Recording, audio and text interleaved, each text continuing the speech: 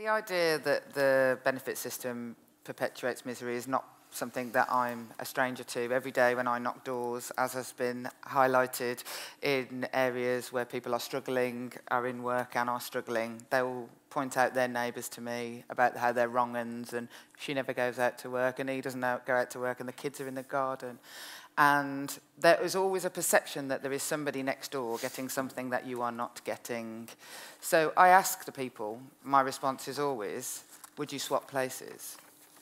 It's so easy for them. You're going out to work. Their life's really easy. Would you swap places?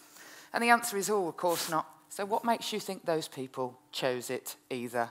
What makes you think your life is so different to theirs that they chose something completely different to you? There are many reasons why people end up with benefits, and the lady in the audience has highlighted one of them. We should stop treating these people like they are not like us, because one day all of us will fall and need the benefit system if we haven't already.